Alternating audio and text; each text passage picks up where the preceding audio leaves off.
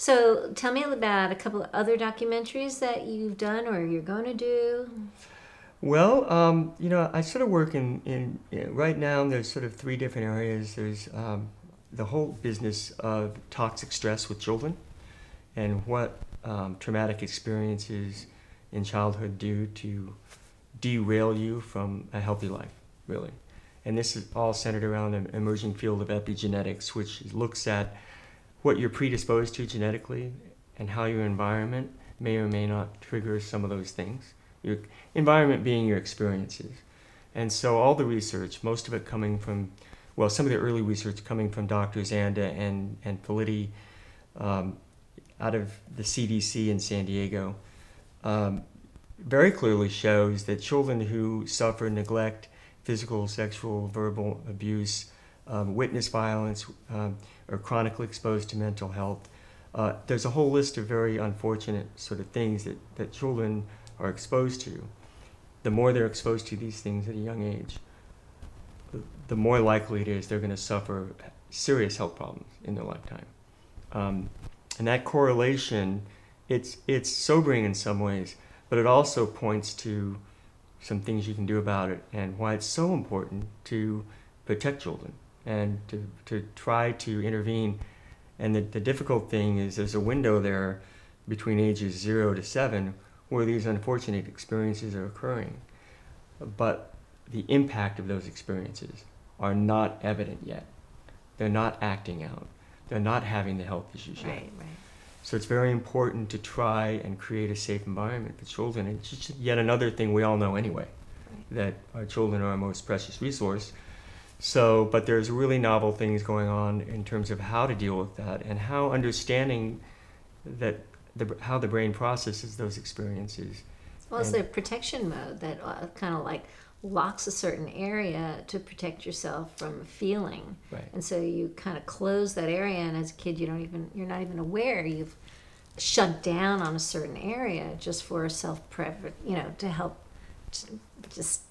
to help you through life survive. And what you just described, you can see on functioning MRIs now.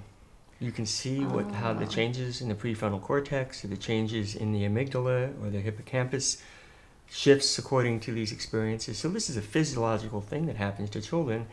And next time, I mean, we all know that part of town you drive through and you see some kids and you go, wow, boy, I hope, those poor kids, they're scary. They're pierced, they're tattooed, the hair, they're crying out, and you just sort of repel. But the truth is that every one of those kids has a really, really unfortunate story, and what you're seeing is really the tip of an iceberg that deserves help and understanding. So we're working on a project about this to bring more medical knowledge to what we already know with common sense. We've got to do something about this. So that's the most current thing. Yeah. Good.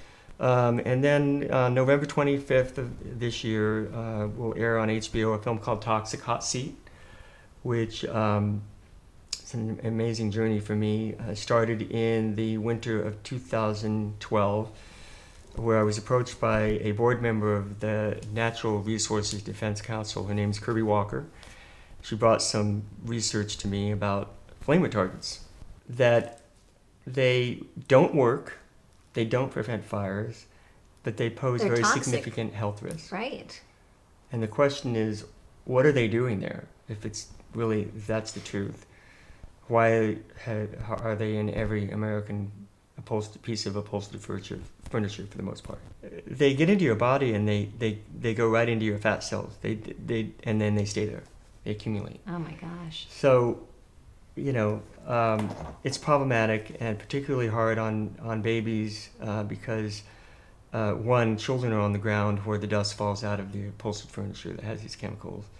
And two, nursing mothers, if it's in their fat tissues, it comes out through breast milk. So this sounds like, oh no, not another depressing environmental issue. Oh my God, how much can we take? No, but it's helping people be aware of what they're putting in their own environment and with their children and what the cribs are. And yeah, I mean, it's not just organic food anymore. It's right, the crib and the environment and your carpets and. But I do see some things changing right now, and it's exciting because one, we were making this documentary exploring the issue of why these chemicals are there, and of course it comes down to things like legislative failures linked to very well-funded lobbyists on behalf of the chemical industry, and the usual things that go on. There's a dark legacy that connects to the tobacco industry that said they didn't want to make a fire-safe cigarette because it's not as profitable, so let's fireproof your world instead. So another wonderful legacy from the tobacco industry here. But, the good news is that at the very same time this was going down, two very important things happened. The Chicago Tribune had been looking at this issue for a year, and they released a groundbreaking series in the Tribune exposing everything that's going on. It was so well researched and so well documented that it started a ball rolling in terms of awareness.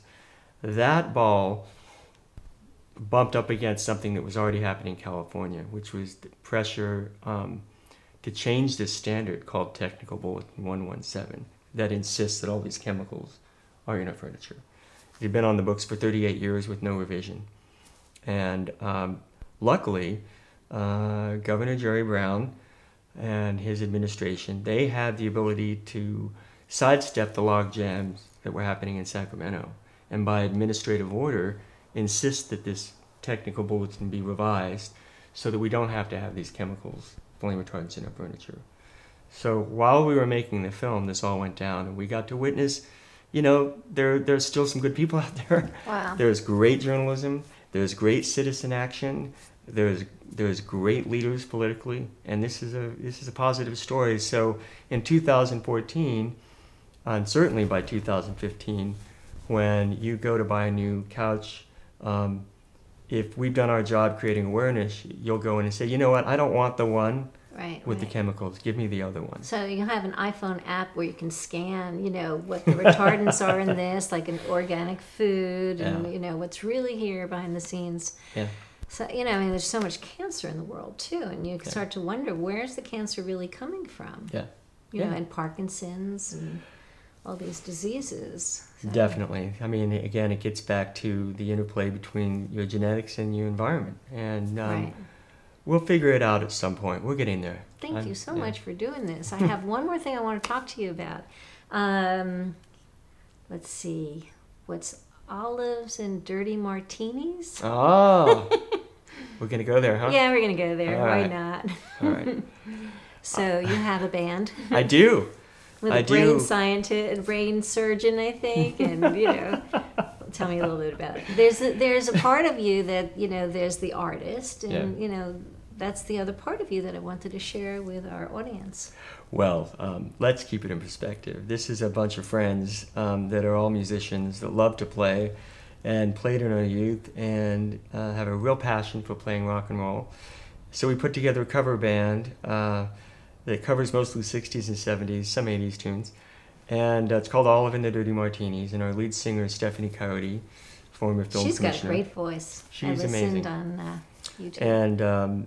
And so she's she takes the brunt up on the mic. And then the rest of us are an assorted group of friends. And we're all have our own lives going on outside the band and very involved in other things. But something we really enjoy. We come together once a week to practice and enjoy being together, and we play out about once or twice a month at clubs, and we'll do fundraisers, and you want to hire us?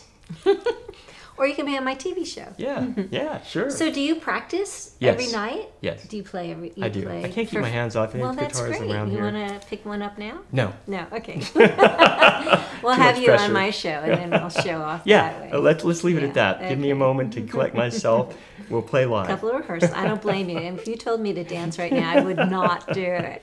Anyway, this is really great. Is there anything else you'd like to share with our audiences? I would probably take the chance to mention that one of the other things I'm working on right now is helping reconnect the Colorado River to the ocean. I have a project called Watershed through the Redford Center that's a nonprofit film company that I'm involved with as well. But the core issue is in 1922, there was a compact between 7 western states and the northern state in Mexico to divvy up the river. You get this, we get that. You get this, we get that. And for the first, 80, 70 years, it wasn't an issue because no one was fully exercising their legal rights. But as the population in the West has gone from 2 million to 20 million in the last 50 years. So they're still going on the old laws? From 1922. Wow. And so everything's changed population-wise and transportation-wise and usage-wise and industry-wise. Totally. More water, more water, more water. The supply, if anything, has dwindled because of climate change.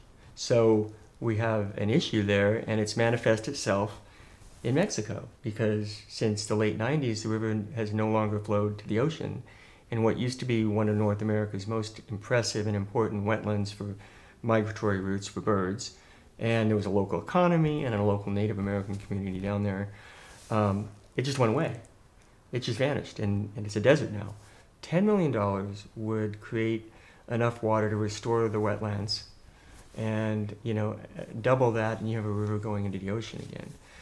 If you think about $20 million to solve an environmental problem you can see from the space shuttle, I think we can get there. I think so too. So, Watershed is a film. It's been in 40 film festivals, and there's been 200 community screenings, and we're working with a host of other nonprofits to activate the public to raise this money. And I think it's going to take, organizations like the Nature Conservancy, Environmental Defense Fund, Sonoran Institute, the Mexican one, Pro Natura Noreste, other media organizations like Participant Media. We're all working together to raise the money, and I think we're going to get there, and we're focusing particularly on making sure that the public knows that there's a problem, but also that we're going to fix it. But raisetheriver.org is a great place to go and look at this if you want. If you care to watch us, we're going to be successful. That's and so, great. Another great cause. Thanks.